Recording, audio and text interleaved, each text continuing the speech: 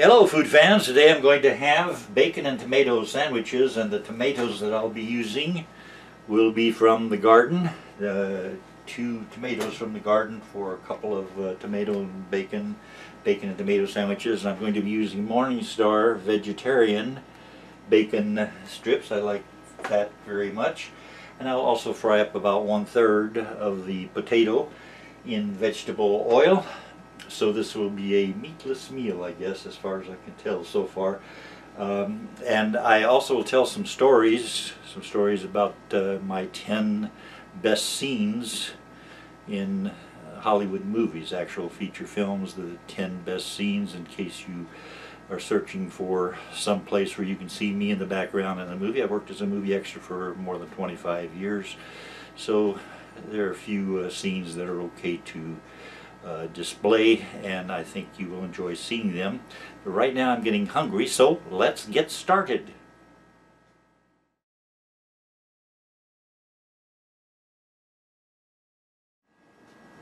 Well, it looks good, and I know it's hot. And it's also hot outside today, but pretty nice in here, and we are expecting rain later today.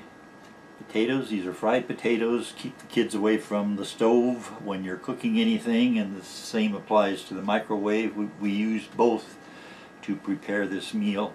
I use a microwave for the bacon strips, and I use a frying pan for the potatoes.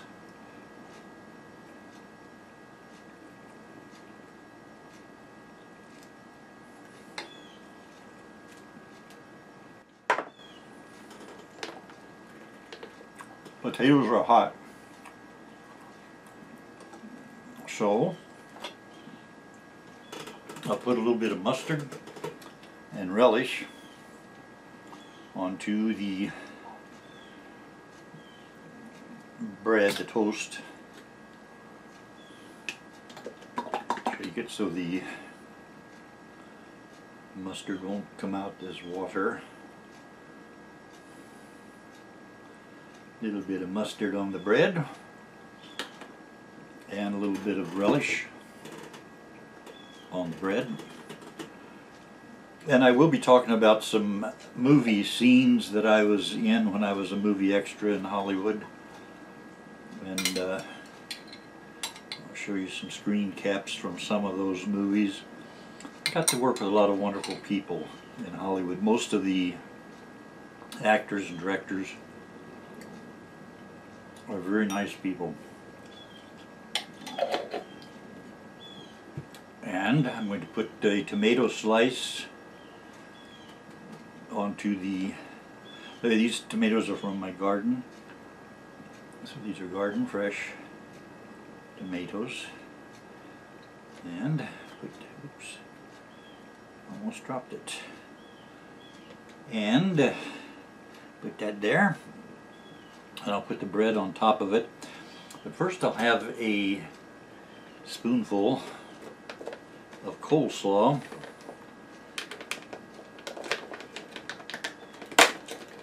And this came from Aldi's coleslaw. They have a low price on fresh salads. They have macaroni salad, they have potato salad, and they have coleslaw. And I get all three.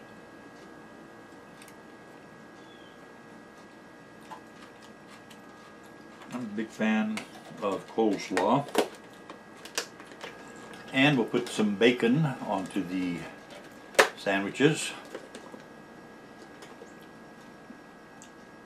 And give it a test here, taste test.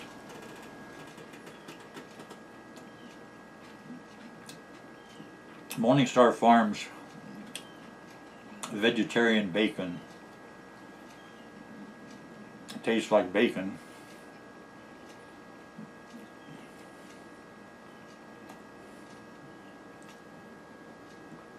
I would recommend it if you're making bacon and tomato sandwiches.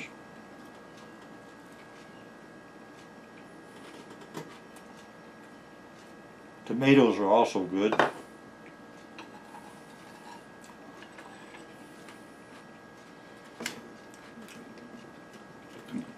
get my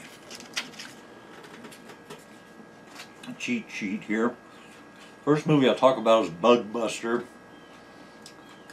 Bug Buster was a sci-fi movie about giant roaches.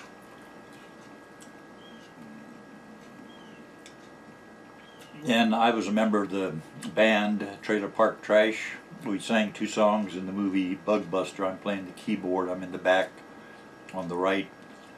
And Melba Toast and Johnny Legend sang the songs.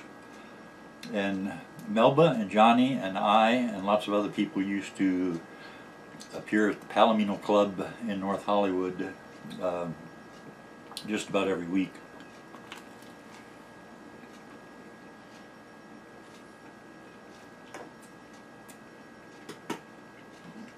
Bacon tomato sandwich is quite good.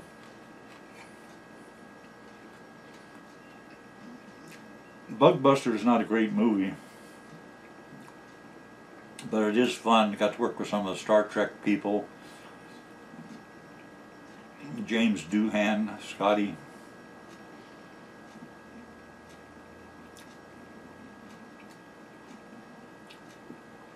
And lots of familiar character faces in the background. And we recorded 2 songs and then lip-synced the songs in the movie. Very hot day, 103 degrees outside, probably 110 degrees inside where we were shooting because we couldn't turn on the air conditioner. It made too much noise.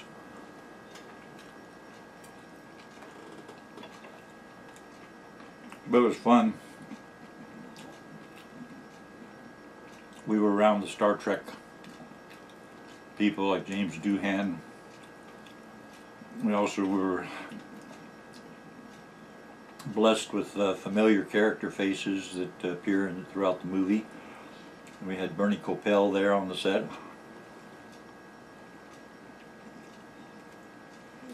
Needless to say, it was a nice, pleasant job. Time for some root beer.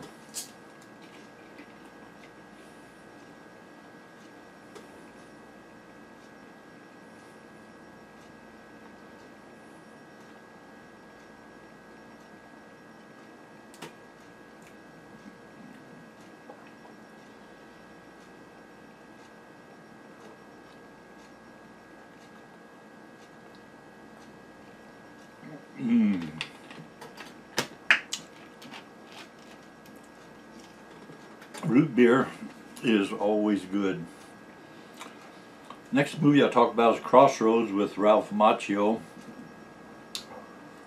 I was a bartender in a scene with Harry Carey Jr. Harry Carey Jr. is in the center, I'm on the right.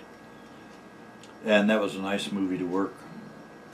Got to talk with Harry Carey Jr. about some of his movies. He worked in a lot of John Wayne westerns. His dad, Harry Carey Sr., was a very famous cowboy movie star of the 1930s.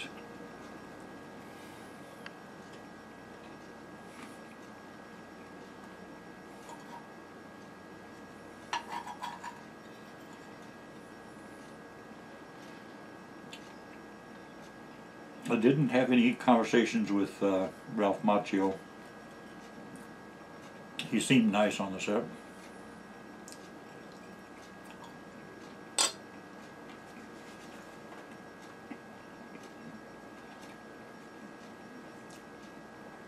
In Deal of the Century, I was a colonel.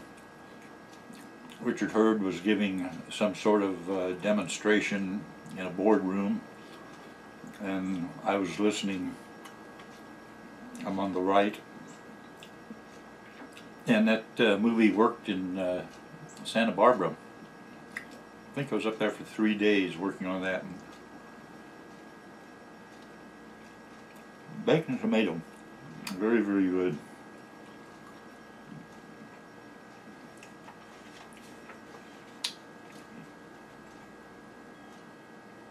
Next movie I'll talk about, History of the World Part 1 with Mel Brooks. I was a senator. You can see the senators walking up the stairs from the establishing shot. That's the Rome as it looked many centuries ago. And then you have a close-up of the senators walking in, and I'm one of the senators there on the left.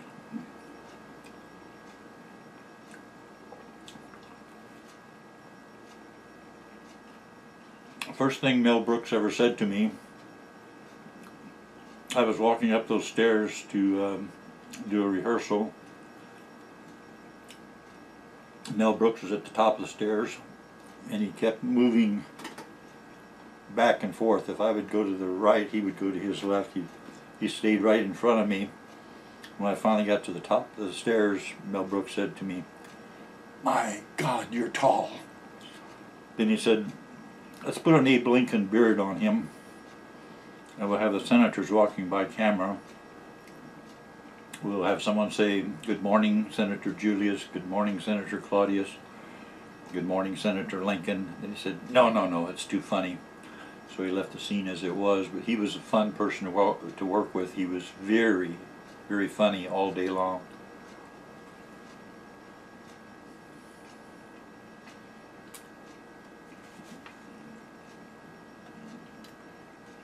In Psycho 2, I was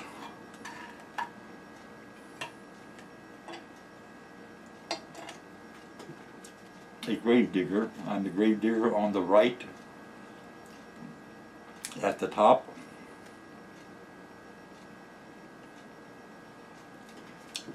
And we actually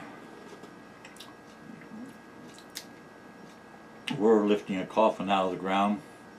It had a real human skeleton in it. The human skeleton came from India. They were not allowed to use a United States skeleton, so they used a skeleton from India. It was the skeleton's third movie.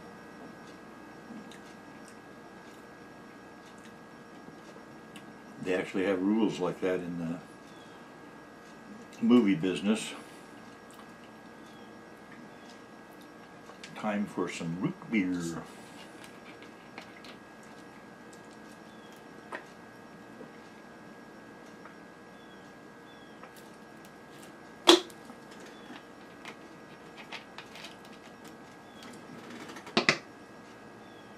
And while we worked on the movie Psycho 2, we were at Universal, and there was a tram came by. That's one of the trains that's sort of like a bunch of golf carts hooked together into a train, and tourists are taking the tour of Universal, and the tram came by, and we stopped shooting while the tram came by. And Tony Perkins motioned for the tram driver to stop, and he walked over and talked to the tourists who were in the tram, signed some autographs, and talked to the people for a little bit, and came back. And he talked to me, to everybody on the set. He was a nice person. And Psycho 2 is a pretty good movie. I recommend it.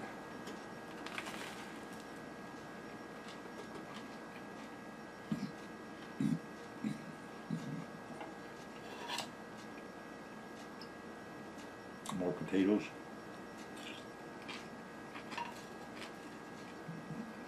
Fried potatoes are quite good. Potatoes are good just about any way you fix them.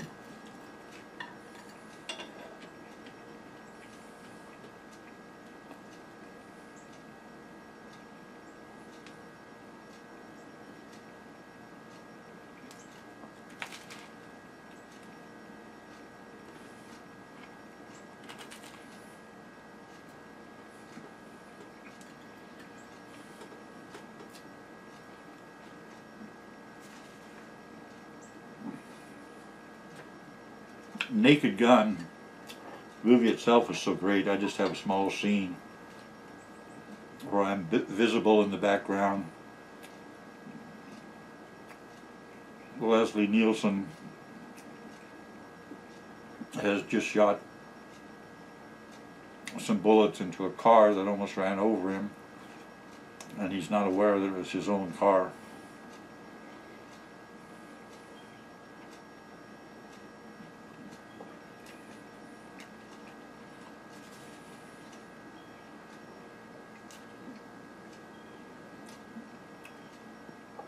Pee-wee's Big Adventure,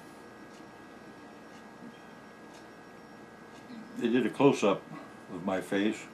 Tim Burton was the director. And it happened that the total amount of time we spent on the set that day went past 16 hours.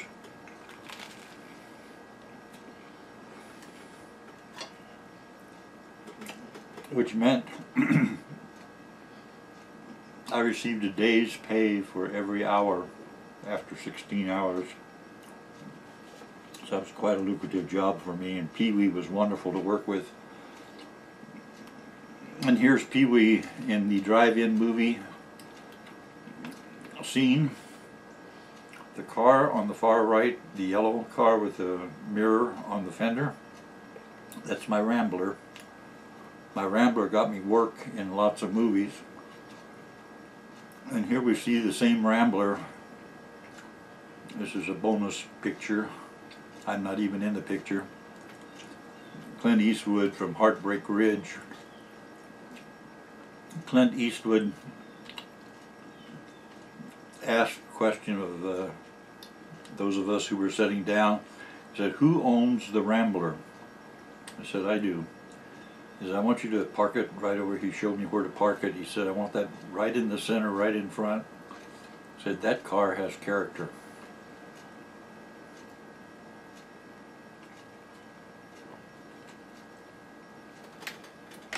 The Rambler was my yellow blur. It did work a lot in lots of movies and TV shows. Bacon tomato sandwich.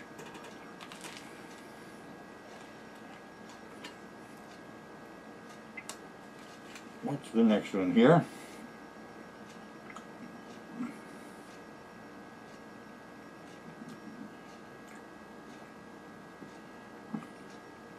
Oh, Star Chamber. I was at Dodger Stadium, one of 200 people, extras, working in a scene watching the Dodgers play baseball, Star Chamber. And even with all those people there, I was still very prominent in front. They just happened to place me where I was more visible than Hal Holbrook, who's in the same scene.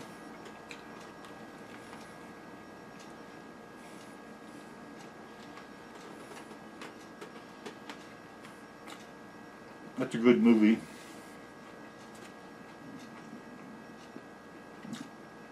Grease 2. Grease 2. I was a bowling alley manager.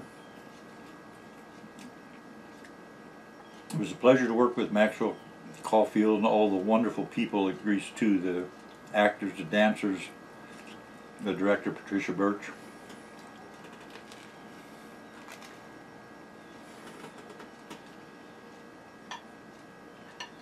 And I think Grease 2 is a pretty good movie. Well worth watching.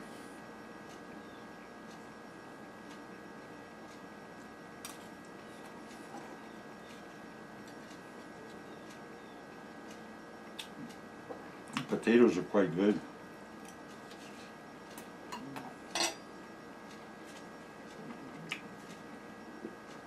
Airplane 2. I was a dipstick patient. They're checking my blood level with a dipstick.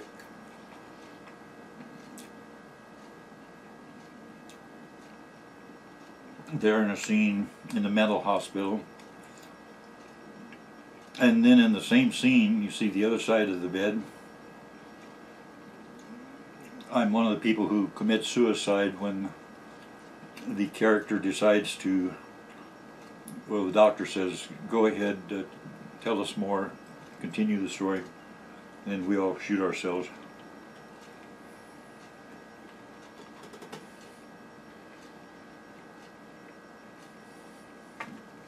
And the best scene I've ever had in a movie was in Melvin and Howard. I kissed Mary Steenburgen.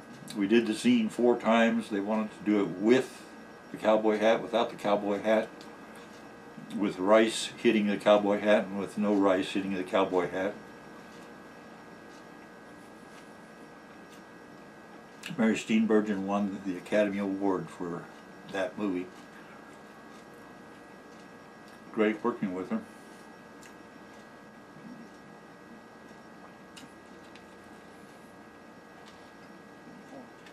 Did that in 1979 in Las Vegas.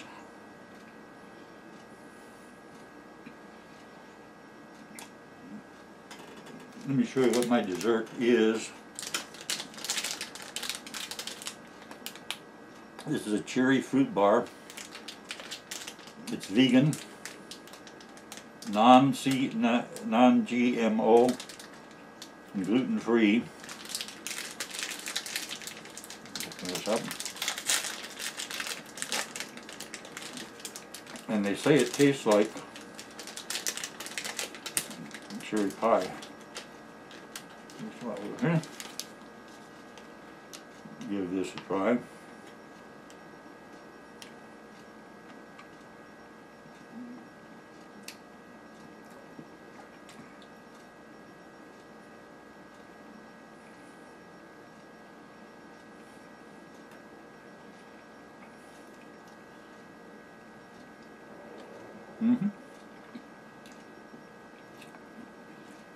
It tastes like cherry pie.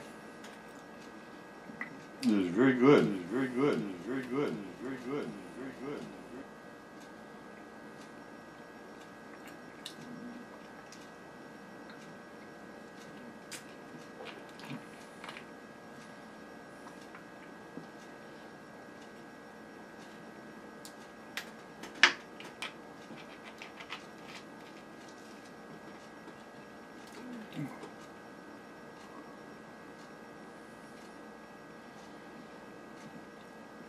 And thank you for watching.